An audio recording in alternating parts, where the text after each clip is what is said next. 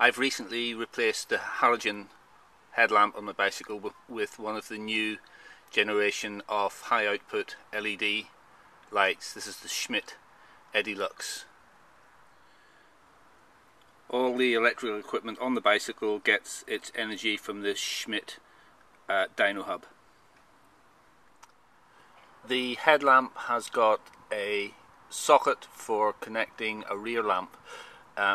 The output to the rear lamp is quite simply in parallel with the alternator, so there's no regulation and there's no stand light provision from that output. I've replaced my old battery backlight with this B&M toplight dynamo driven rear lamp. It's also got a feature where it brightens up if it detects that you're slowing down, which is quite a neat feature. One of the terminals of the backlight is connected directly to the frame of the bicycle by that black wire that you can see there. It's just connected to an eyelet which is attached to the left hand mounting bolt of the backlight. The cable run from the backlight to the front light was a bit of a challenge, and as a bit of an experiment I've decided to wire it using a very thin high-tech wire called Kynar. That's K-Y-N-A-R. It's used in electronics to prototype circuits, and it's a silver-plated copper wire that's a single strand, and it's insulated with, it's not PTFE, but it's some high-tech plastic that is UV proof and quite tough. The wire itself is very thin, but it's also very flexible, and if I just trace the path there, you can see it's coming out of the lamp. You can maybe just see the little bit of pink there. Then it goes under this plastic tube here, which I can't remember where I got this tube from, but I just slit it lengthwise and snapped it over the rack. You can see the wire coming out here, and it's going up here. You can see it's going up the centre pull brake cable. I've twisted it around that, then onto the brake cable itself and along the top tube, and you can see that the wire is thin enough to go through the cable guides. So it runs up here, and then if we look, it comes down the front brake cable and then along the front rack, and eventually into the front headlamp.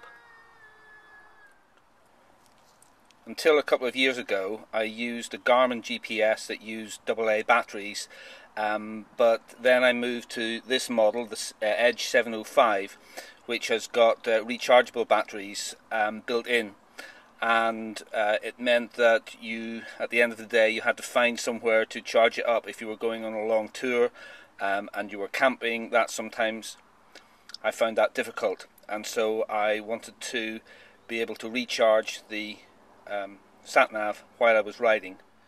This is a B&M e-Werk, which takes the output from a Dynamo and provides charging to charge a battery, which then can be used to power other electronic devices, phones and sat-navs principally, on your bicycle. So here's the output from the Dynamo, and you can see there are two wires coming from it. One here that's going up to the front headlamp here, and the other here is going up this stay on the front rack, and then with plenty of cable ties along here, and here's the other end here, and this is connected to the e-Werk. Here it is connected.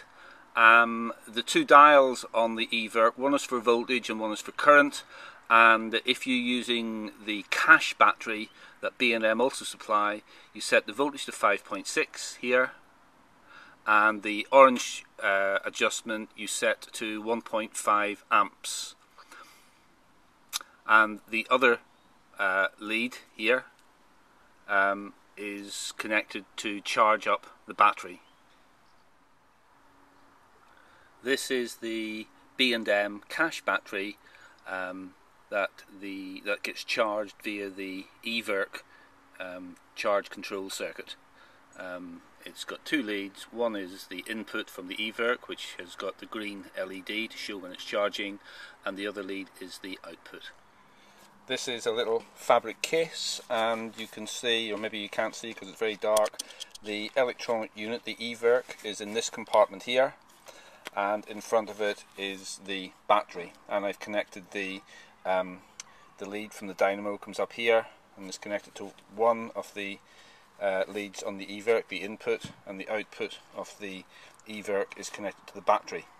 And then in turn the output of the battery is here.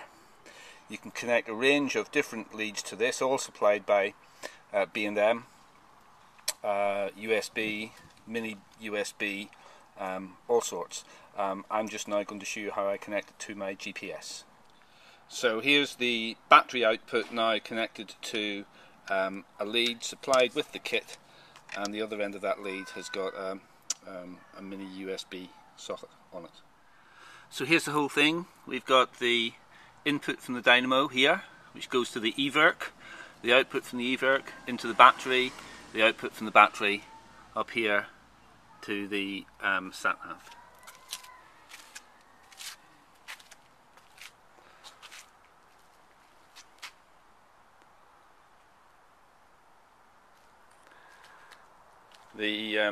If I'm going out on a short ride and don't need the sat-nav, I can disconnect this whole arrangement and take the black bag, and everything else I can take it off.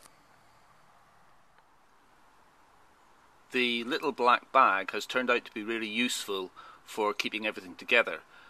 It's waterproof, and I got it originally when I bought a laser spirit level, real cheap, from one of those bargain DIY stores. Here it is.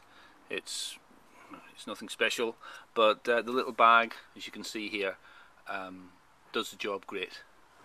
Cheap, and it's easy to remove if I'm going on short runs.